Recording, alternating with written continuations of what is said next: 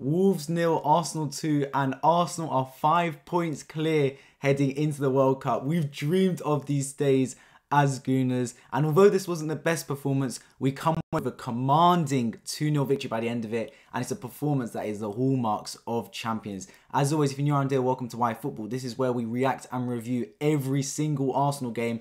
Every game this season I've reacted to, and every game I will react to. Although this will be my last for a while, of course, due to the World Cup. But we've got World Cup content coming right this way. So as always, I'm going to give my thoughts on the match. Let me know your thoughts in the comment section down below. As I said, I was not going into this game thinking it's going to be a comfortable win. I know Wolves are bottom, and I know we are top. But there was no way this game was going to be comfortable. Look at Man City losing earlier to Brentford. With the way that the teams have now come out for the World Cup, all the squads have come out and a lot of Arsenal players are in there, it's when you can really start thinking about the World Cup. Discussions have already come out. Pundits, players, managers, all talking about it. A lot of those players would have one eye on that World Cup and knowing, I do not want to get injured today. Look at someone like Maddison that got injured. Yes, it was precautionary him taking off, but a lot of players see that and go, am I really going to give it that extra yard knowing that I'm going to be needed for my squad to represent my country in a week's time? So I knew it's their last game before a break. Wolves going to be up for it. Their new manager as well. He was in the stands. They gave him a little lap of honour before the game started. It was all in Wolves' favour going into the game, despite the fact they were bottom of the table. And it started to look a bit poor at the start. I mean, Arsenal, we've been spoiled at times to free-flowing, attacking football.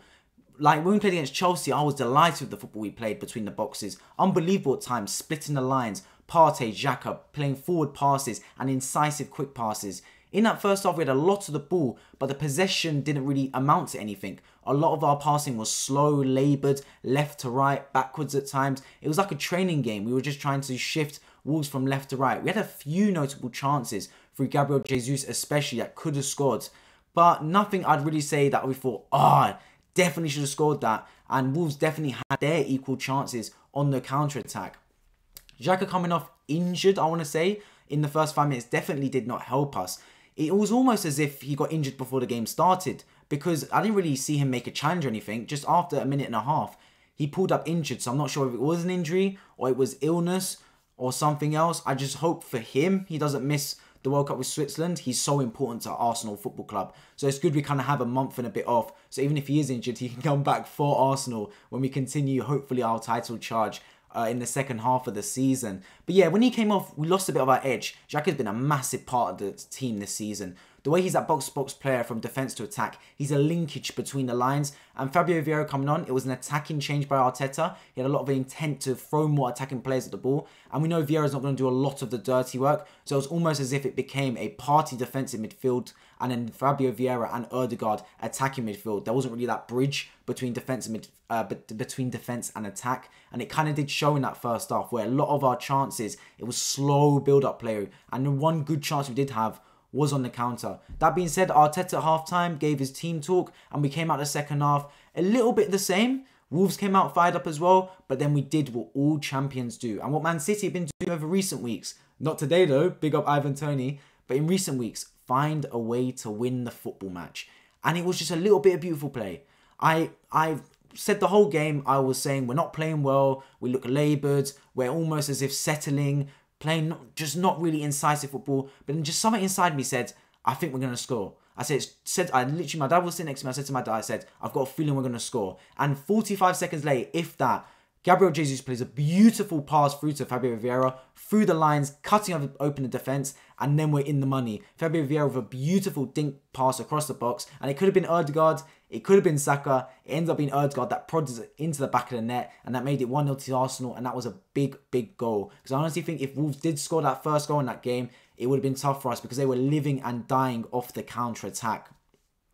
We then, after that goal, we eased up a little bit in a way as in like there was less tension around the ground and we started to play some more nice football. You could tell the weight was lifted off our shoulders and we actually started to express ourselves on the football. And it looked some really good football at times in that second half. A lot of our players weren't really in the game as much, but they started to get on the ball, and we eventually did score a second goal. It was Odegaard again. It was Martinelli doing well to keep up with the right back. He then won the ball back, slipped in Zinchenko with a beautiful backheel pass. Zinchenko then had all the time in the world to pick out Martinelli, who then fired, it got saved, but then the ball falls to Odegaard, who fires it into the bottom corner, a neat finish. No chance for Jose Sarr, and at 2-0 with about 20 minutes left, it fully was game over, and we strolled through to go 5 points clear at the top of the table. Clean sheet, away win. We played 8 away games this season, as opposed to only 6 home games, and we're looking good. It's looking good, bruv.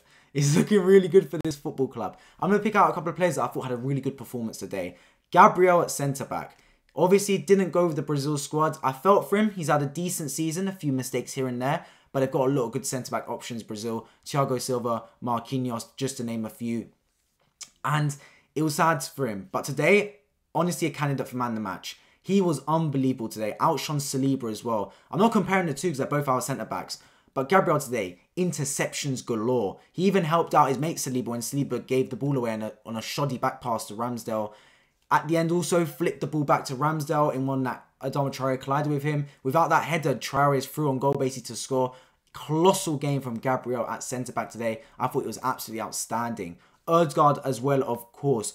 Got his 2 goals, right place, right time. I've been talking about in my last reaction, saying how Odegaard, I want him to reach the levels of De Bruyne. And how does he do that? He's not as good technically, but he's very good technically, Odegaard. How he reaches the heights of someone like De Bruyne is by doing match-winning moments at the times we need him most. And today he came up with 2 match-winning moments. If he's not there in the right place, right time, we don't score those 2 goals maybe, and we don't sit here saying we're 5 points clear at the top of the table. So Odegaard today came through big, in the big time for this football club, to come up with 2 big moments to get this club over the line for 3 points today. As well, I'm looking at the wingers. This is where I'm starting to think this is actually a team of maybe champions, you know, because Saka, I didn't think he had a great game at all. I thought it was quiet. Martinelli equally, I thought he was quiet. I didn't think he had a good game either. Jesus, he was his usual busybody, but he wasn't clinical at all in front of goal, and at times even wasteful. So I'm looking at it thinking, none of our front 3 played well, yet we still got a win away from home. Why did we get the win? The defence. Defence wins championships, wins titles. How many times have you heard it? Clean sheet. If you get clean sheet, the minimum you get is a draw. And that defence was rock solid today, man. Wolves had chance on the counter-attack. Look, you're playing the Premier League. It's very rare you come up against a team, no matter how bad they are, bottom of the table, top of the table, etc., that don't come up with chances. Every team is, to a certain standard, good in this Premier League. But we defended really well, I'd say. Their best player, well, I say their best player, it's not their most dangerous player, Adama Traore, running through at times, but we doubled up on him, tripled up on him, and we got the challenge in. Made some cynical fouls at times as well. I like to see those if it's my team committing them. Playing football with an IQ, with our brain. And we did exactly what we needed to do to get the 3 points. We can't complain whatsoever. We're doing what we need to do. And that's from attack to defence. The whole team is gelling. The whole team is performing. And when the attack's not firing, the defence is. And when the defence is leaking goals, the attack is firing. So we're literally making up for each other, both sides of the team. And it was a really satisfying 3 points for me, especially knowing we didn't play very well. And especially knowing that Man City also dropped 3 points today, thanks to an Ivan Toney masterclass. Let's get into player ratings to round off this video. It's a bit sad it's the last one before the World Cup, but it is what it is. Delighted to see Arsenal get the 3 points. In goal, Aaron Ramsdale. Like I said, our defence was solid. Ramsdale didn't have a lot to do, but everything he did have to do, he did perfectly. 8 out of 10. Great catches on their shots. No spillages. The worst thing is when you shoot at the goalkeeper and he spills it into this danger area. Because then it's anyone's ball. It's a 50-50 at times. When they shot at him, he either palmed it out for a corner or he caught the football. That's what I want to see from Ramsdale. Great performance from him. Ben White, 8.5 out of 10. His rating got boosted because he played one of the passes of the season that second half to Gabriel Jesus. Literally, right foot. It must have been at least 78 yards. The way he just absolutely caressed that ball over the defence, over to Gabriel Jesus. If he had more form about him, he would have gone through and scored. He cut back, tried to play Odegaard, kind of fell through at the end, but that was a great pass from Ben White, and overall, very solid game from him. William Saliba, I'm actually going to give him a 7.5 out of 10. At times solid, at times very, making mistakes. I'd say rash at times. There was one time when he played the ball back, just a blind pass to Ramsdale. Maybe it's his age, maybe it's his naivety, but we can't have times that cost us. Fortunately, his mate Gabriel helped him out today. And speaking of Gabriel, 9 out of 10 for me. Brilliant performance from Gabriel in today's game. Colossal at the back, cutting out everything that needs to be cut out. And if he performed like he did today on a consistent basis, he would have been #1 on that Brazil team sheet going to Qatar. Left back, Zinchenko. Also a decent game, man. Like, we see him filling in for midfield, and it was very important he did that, especially with Xhaka out. We lost a lot of that midfield presence, as I said, and a lot of that linking from defence to attack. But I thought Zinchenko had a superb game today at left back. Going to give him a 7.5. Now I'll give him an 8 out of 10, actually. Moving into the midfield, Thomas Partey. Got a silly yellow card, tripping up the player. But other than that, he's just solid, isn't he, in there, man? Missed his buddy next to him, Granit Xhaka, but he just pulled the strings, anchoring that defence solidly. 8.5 out of 10 for Thomas Partey. We big boy miss him when he's not in that team. Granit Xhaka I'm not going to rate because he didn't really play. Fabio Vieira came on as a sub early, came off as a sub late as well. And I'm going to give Fabio Vieira an 8 out of 10. I'm not a massive fan of the kid, I'm going to be honest. I think he needs to hit the gym and bulk up big time. But when we needed him, he made that beautiful run in behind, gambled to go past the ball, and then played a beautiful scoop pass into the box for the assist on the first goal. So great from there from Fabio Vieira. And at the end of the day, we need match winners at the right times, and he was one of those today. Odegaard, further up the pitch, also 9 out of 10. I'm going to give him the man match over Gabriel just due to his 2 goals, but Gabriel equally deserved it. But Odegaard was brilliant today as well. 2 great goals to cap it off. And then the front three, like I said, didn't have their greatest game. Saka and Martinelli, I'm both going to give them a 7 out of 10. I thought at times they were very, very quiet. Didn't really do much on the offensive end. Didn't really take on the defenders much. Kinder Bueno, to be fair, I don't know his first name, but his surname was Kinder. I mean, his surname was Bueno, so I just called him Kinder Bueno the whole time.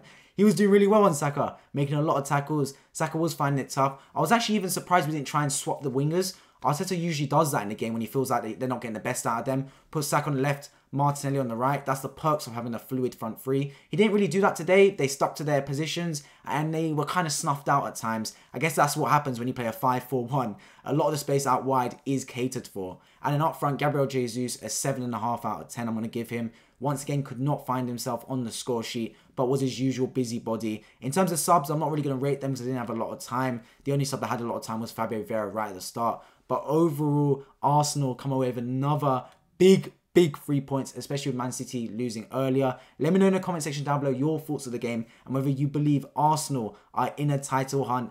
Well, they must be now at this stage, but who you think is going to win the league, Arsenal or Man City. I'm asking a question. It may be early, but I'm still going to ask it. As always, if you're new around here, make sure you subscribe down below if you love Arsenal Football Club on my road to 1,000. I've been White Football and I hope to see you all in my next video.